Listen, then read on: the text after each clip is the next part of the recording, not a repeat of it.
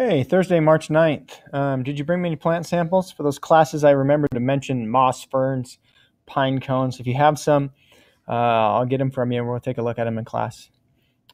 Plan for the day. We're going to look at some samples, kind of focus on that alternation of generations and then the cone development, male and female cones in first year and second year cones.